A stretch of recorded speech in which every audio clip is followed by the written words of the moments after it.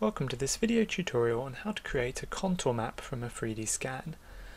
This video follows on from my previous video on how to create 3D scans from a sequence of photographs, and in this tutorial I'm going to be using this 3D model here, which is a scan of a path within a forest which leads down to this sort of river down here. Now you'll see that this path has a slight level change where it dips down at the bottom and then gradually increases in these two sides. So we're going to be using this scan to create a contour map of this area.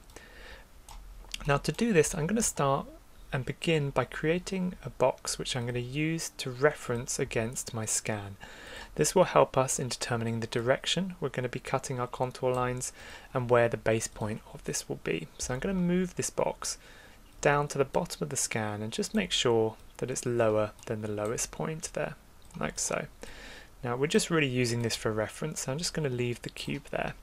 And once you've made that, we're then going to select the whole object here, deselect our cube. Just make sure we've got the whole scan selected in there. Now in my layers, I'm just going to make sure I'm working in a different layer to the layer of my scan. So my scan layer is in this default option and I'm working in layer 1 currently. So with the scan selected, we're now going to type in contour, like so. For the contour plane base point, we're going to select the base point of our cube here, which we're using as our reference. And then for the direction perpendicular to the contour planes, because I want to cut these vertically up through my model so I can get a sense of the topography of this model, we're going to select the top point of the cube just above my base point here. So the point vertically above that, like so. The next option it will ask is the distance between the contours, and this will determine how often the model is sliced to produce your contour lines. Now depending on what units you're working on, this number will be different. I'm in millimeters for this model and I'm going to do my distance between my contours at 200 millimeters. If you've got very steep terrain, you might set this distance higher, and if it's very shallow terrain, you might set it lower so you can see a lot more marginal distance between the contour planes. So this figure really depends on the model you're cutting, but for this I'm going to set it as 200.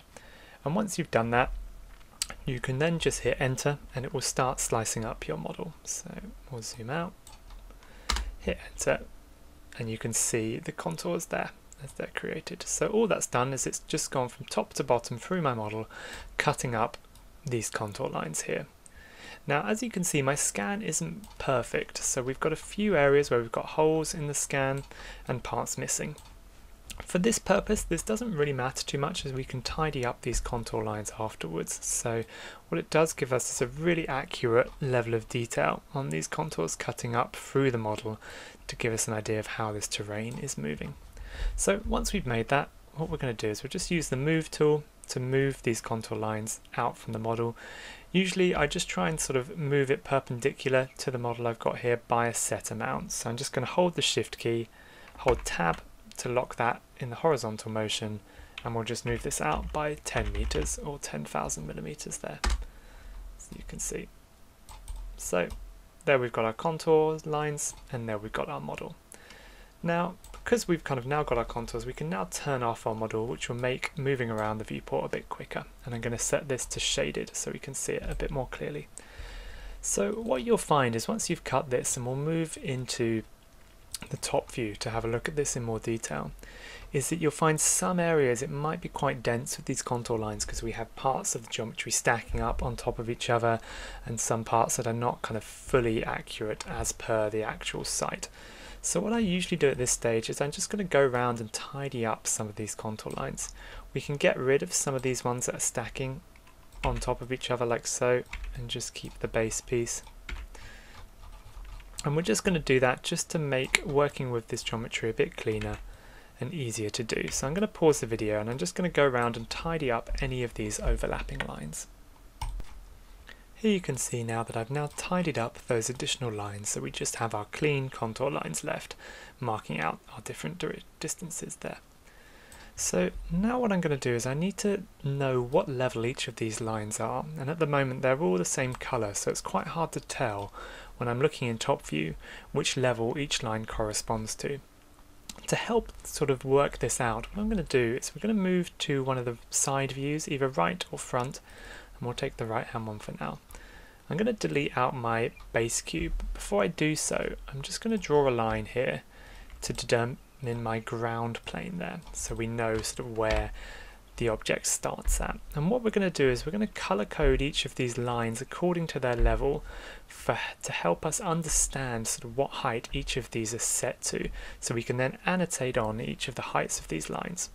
To do this, all we're going to do is we're going to go select each line, go to the properties panel, and then under display color there, we're going to set that color to a different color according to its height. So to start with, we're just going to go to other, and we're going to do this by using the color spectrum here. So I'm going to start with a yellow at the lowest height, and we'll move up to a sort of pink color for the highest. So for this one, we're going to set it to a yellow color, like so. Then all I'm going to do is just go up the lines, selecting all the lines on that same plane, going to display color, setting other, and just moving it up the spectrum slightly so we can clearly see a difference.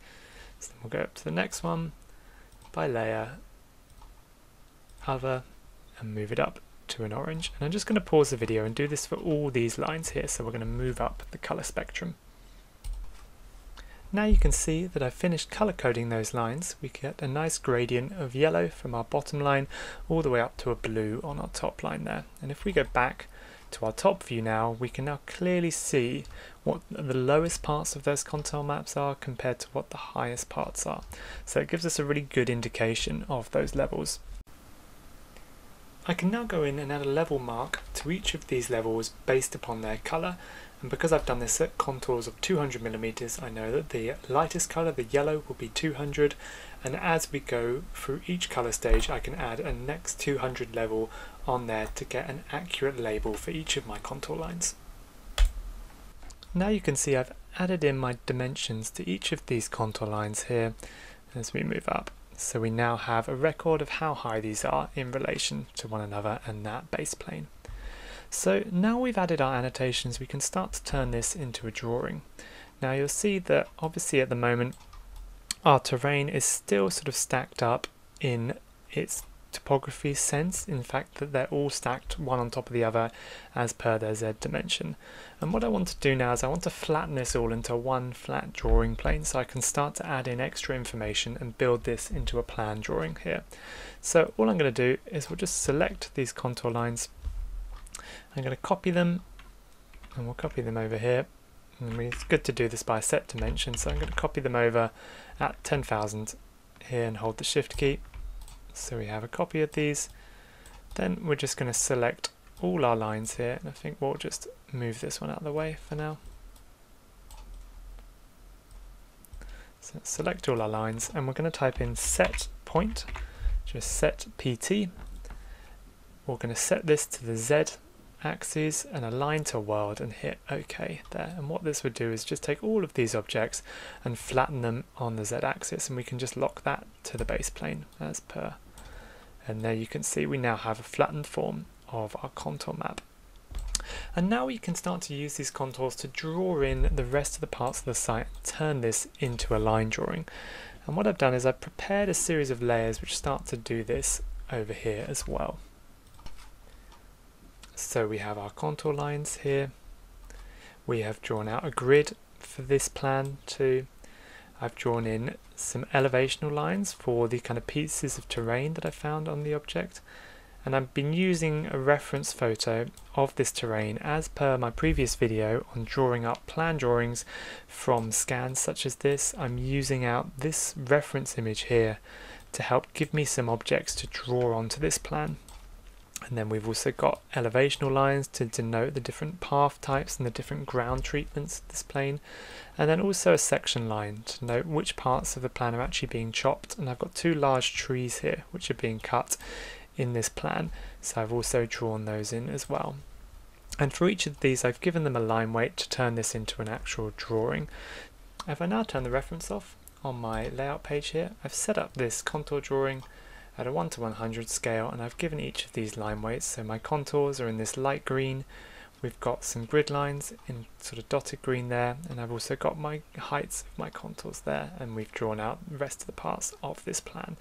So now we're starting to build up quite a comprehensive plan drawing of this particular area with my contours correctly leveled to the site. So that was just a quick tutorial on how you start to create a contour map from a 3D scan object. I hope you found this useful, and if you want to watch any other videos on creating drawings and renders from 3D scan objects and other objects within Rhino, please watch the videos on the channel.